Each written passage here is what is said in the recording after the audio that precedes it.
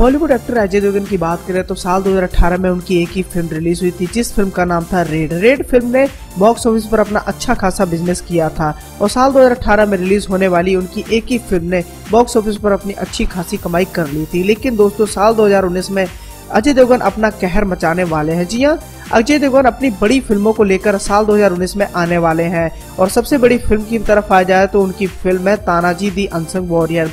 इस फिल्म का पहला लुक साल 2019 के शुरुआती महीने यानी नवे साल के मौके पर अजय देवगन अपने चाहने वालों को बड़े तोहफे के रूप में दिया है और ये बड़ा तोहफा काफी ज्यादा बेहतरीन लग रहा है। आपको बताना चाहेंगे तानाजी दी अनसंग वॉरियर के पहले लुक में अजय देवगन काफी भयंकर रूप में नजर आ रहे हैं। इस लुक में वो एक वॉरियर के रूप में नजर आ रहे हैं। काफी बेहतरीन और काफी ज्यादा लाजवाब ये लुक लग रहा है, जिसे देखने के बाद फिल्म के प्रति एक्साइटमेंट काफी हद तक बढ़ने वाली है।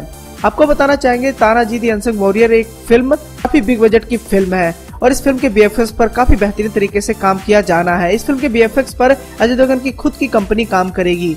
वहीं पर खबरों का बाजार ये भी गर्म है कि इस फिल्म में वीर शिवाजी का किरदार सलमान खान निभाने वाले हैं और इस बात के लिए अजय देवगन ने सलमान खान से बात भी की है।